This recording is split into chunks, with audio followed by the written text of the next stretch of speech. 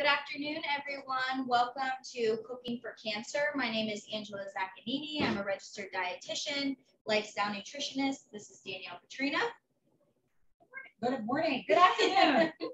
It's 12:02. Good afternoon. Yes. We're so excited to be here with you today.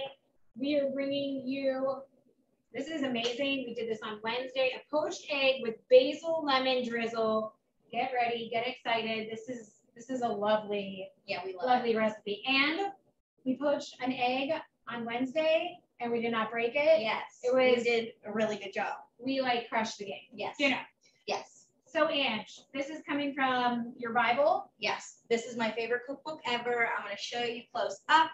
It is Rebecca Katz's The Cancer Fighting Kitchen. Most of our recipes this month and next are going to be coming from this particular cookbook. This one in general is from her cookbook. We really like it because at the beginning of this cookbook, it talks about anti-inflammatory ingredients, managing side effects. It has a whole cancer fighting toolkit. It talks about recipes for planning, enhancing flavor, enhancing your taste buds, learning food preferences. So it's just a really good cookbook for our cancer population. And it has these amazing recipes that we actually enjoy to cook as well. Okay, so let's get right into it. Poached eggs with basil lemon drizzle. We have Danielle over here juicing a lemon so that we can add to the lemon basil drizzle. We have basil. We have our egg ready to go to be poached. And I was looking into Alton Brown. He is a chef. He is a famous chef. Yeah. And he is on the Food Network. He also has his own channel or his own TV show called Good Eats. And he's very scientific when it comes to nutrition and cooking. So it was, I guess, smart for me to go to him for a poached egg because I feel like it does have a lot to do with science. I'm not even going to ask what's going on over there. Wrong side? Like, should I be doing another side? Try this one. Okay. Why is it all getting stuck? I don't know. That's why I know nothing's literally coming out. Yeah, try this one. I wonder if that's like more of a grater. Yeah. I mean, like cheese grater. Like, you know, I'm thinking like Parmesan cheese. Yeah. Okay. All right, good. Well, you want me to talk about this? Sure. Okay. So we splurged. We got a juicer. So $10 at Target. It's big. But you can already see this. This is so much easier. It is worth the $10. Yes, you can of course cut it like this, but what I'll say is it gets all of the seeds. Have you ever bit like into a lemon seed? It's disgusting. Yeah. So this gets all the seeds. It also gets like the actual inside of the lemon that doesn't go through. So you really get straight lemon juice. And then we also invested in a grater slash zester. As long as you know which side to use, it works well. I was using the wrong side. So this was a little bit more expensive. This was $15 at Target, but it's not just a zester, it's a grater for many purposes. But I really like that it had this container underneath to capture that. So again, just some tools to make your life a little bit easier if you want to speed this up. Again, you don't have to, you can peel off that lemon peel and mince it up for your zest. Yep, but it does make a difference. I always skip the zesting. I'm not gonna do it anymore, Ange. You're actually gonna include the zest. Yeah. Okay, good. All right, so while she's doing that, I'm gonna start the adding the basil to the food processor. So to make the lemon basil drizzle, you are going to need a food processor or some sort of blender, anything that's going to just make it almost like a dressing or a sauce. So I'm just going to add most of these leaves in here. It does call for 1 cup of loosely packed basil. The amount of lemon and lemon zest you'll need is 1 teaspoon of lemon zest and 2 tablespoons of freshly squeezed lemon juice. All right. So, Ange, can we talk a little bit about this recipe? Because we kind of compared this to pesto. Yeah. But what's really nice about this is, while pesto has great fats, you got to be careful on how much you're obviously taking in because you don't want to overdo it. Yeah. This I feel like you can overdo it. I mean, it's basil, lemon, some olive oil, and salt and pepper. Yes, that's it. Yeah. And, you know, with a regular pesto, you're going to be using some sort of nut. So pine nuts, you can use walnuts, almond, whatever you have on hand. So this omits that and also omits the Parmesan cheese. Yeah. So again, you're having a lower And fat, there's lower not that much calorie. oil in this, right? No. Is it like a tablespoon? Well, it's a quarter cup, which is still only this, you know, a quarter cup. Yeah, not at all. And the recipe actually calls for, like, we're just going to show you how to make one poached egg today, but this recipe is making 4. So the entire amount of lemon basil drizzle that we make is going to, you know, work for at least 4 eggs. Now, keep in mind, if you are struggling with weight gain, like you're losing a lot of weight with cancer treatment, you're struggling with your appetite, you could make this into a pesto, get the added fat, get the added calories to really bulk up your poached egg. Over whole wheat pasta. I'm in. Yeah. I got pasta today. Yeah. Or even just like on a slice of almost like, now I'm thinking. Oh yeah. Avocado. Oh yeah. On a whole grain piece of bread with the poached egg, then the basil. We're going to Italy. We'll show them what to do. Don't even play around because. No, but doesn't that sound like something you'd see like off of Eat, Pray, Love? Yeah. I mean, I literally only watch for the food. For the, I love when she's in Italy. I like rewatch that part. Yes.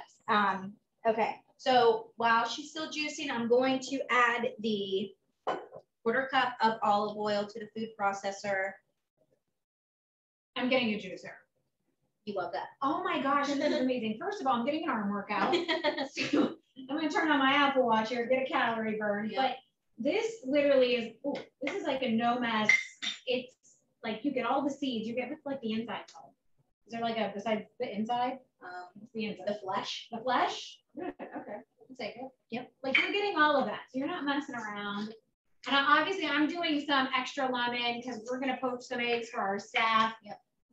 We're doing a little team builder today. It's been a long week. We had a big training here and it went well, but our staff needs a little bit of love. Yeah. TLC. Okay. You got some of this, Ange? Yep. So you have the zest ready to go? Yeah, boss. I think. Yeah. Wait, let me see. Hold on 1 second. It's like hot on the inside here. Oh, wow. Beautiful. Right? It smells so good, yeah, so fragrant. We're not on the video, but I know. Sorry. We'll bring it back. All right, go ahead. Thank you. All right. So gonna add the zest. How much do you need of the lemon? I forget.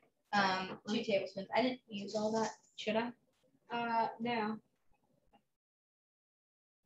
I'm like, no. This is for us. I mean, that's all right. We'll add more to it. It's not a big deal. All right, 2 tablespoons. Look at that. You take it right off. It's in the bowl. I mean, this is much faster. There you go, Ange. Thank you so much. All right, so we have the olive oil, we have the basil, we have the zest, we have the fresh lemon juice, and I did put a little bit of salt on there. We're gonna top this on here and toast. It's gonna be like a pesto consistency, but not as thick. It's definitely gonna be a little bit more runny.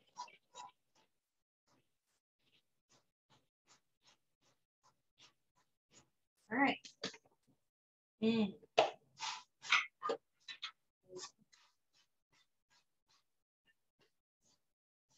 You have that there.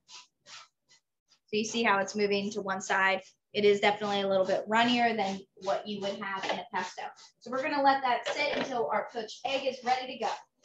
So for Alton Brown, to poach an egg, you definitely need some vinegar. So we just have white, plain vinegar. We're gonna add a tablespoon to the water.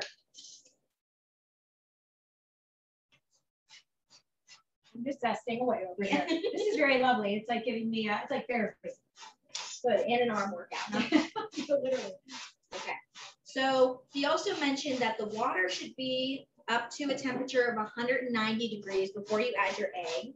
And you almost want it to simmer. So we're gonna check this out. He also mentioned once it gets to that simmer, you want to put your slotted spoon in and remove all those bubbles. So you just kind of like move your hand back and forth in a waving motion to remove those bubbles. right, we're getting up there. It's at 180 so far. Okay, and so like if you don't have one of these things at home, Like a temperature yeah, or a thermometer. what are we doing? So you're definitely just going to want it to get to a center. So not to the point where it's boiling, just where it has those light bubbles at the bottom. So we have it right here at 190. So you would probably want it on a medium high heat. I'm going to put my slotted spoon in there to remove all of those bubbles. And instead of just cracking your egg right into the water, you're going to actually put your egg in a little bowl, and you're going to add the bowl. You're actually going to like immerse the bowl in the water. Okay, wait. I'm going to do something. Okay. I'm going to move this camera over. Okay. So team, this is going to be wobbly. This is not high tech at all, but bear with. I wanted you to see this view because this is awesome. Okay. And we're going close up with you here. Okay. Yep. So this is what's. Yep. I gotcha. I don't know if we can get it. All right. Good. All right. Go ahead. Okay. So you see egg is in here. We're going to submerge that last bowl and just drop it in. You can see it's hitting the bottom. So once it cooks a little bit, you're actually going to, oops, sorry. This way. Yep. Right, there we go. Okay. So you see the white starting to cook, that yolk is starting to cook, and it's actually starting to lift from the bottom, likely because of that vinegar. And you're actually going to want to like do a little swirly motion so it lifts from the bottom, almost like a little tornado in the water.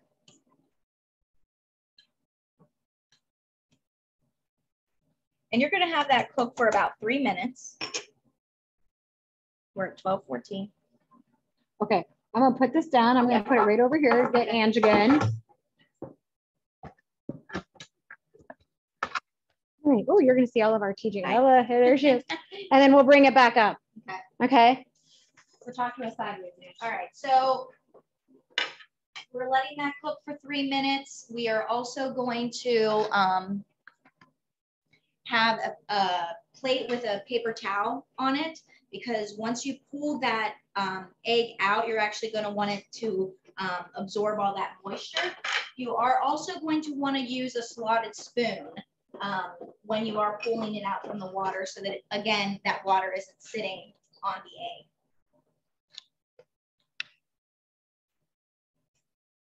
egg.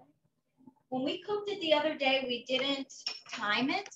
So we actually wanted the yolk to be a little bit more firm, have the white a little bit more cooked, because when we broke into it, it was more runny. And of course, whatever you're looking for, you can choose, but the longer it's cooked, obviously, the more firm that yolk is going to be.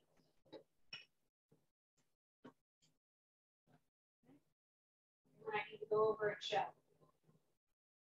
Looking good. Looking good? Mm-hmm. All right, just a couple more, well, a minute or two. So Ange, let's talk about cholesterol, eggs. You know, there's a big, I think, you know, thing out there. It's like, oh my gosh, eggs, bad cholesterol. You can't eat too much. I grew up on an egg farm, so I'm partial to the eggs are so good for you, you know? Yes. So we do have a recommended weekly amount. We do encourage less than 6 eggs per week. There is cholesterol found in the yolk. However, eggs can also enhance your good cholesterol. So there's good cholesterol, there's bad cholesterol, but both of them can help your total cholesterol. So you want to keep on an eye on all of those levels. Now, obviously, other foods can contribute to your cholesterol levels, like saturated fats, red meats, your eggs, and other dairy products. So you want to not only watch your eggs, but other sources of protein as well. So eggs are good for you, and it's a great source of protein, and they're so versatile. All right, guys. We definitely didn't cook this. Oh, wow. We're doing it. Okay, she's doing it. Sorry. Oh, I know. She didn't. Okay, I'm going to pull us back over here. So bear with. Yes, we are getting a new camera thing happening. Don't you worry. All right, so Angela's going to show this up to us. I feel like we're crooked. There you go. You pull it, maybe pull it down. Mm-hmm. Nope. You gotta, it's bright. There we go. Yeah, look at that. Beautiful. Yep. Guys, so easy. Like literally, as you know, Ange and I are not chefs. I mean, Ange obviously is slightly better than myself. But she's, you know, we're just normal people trying to cook better things.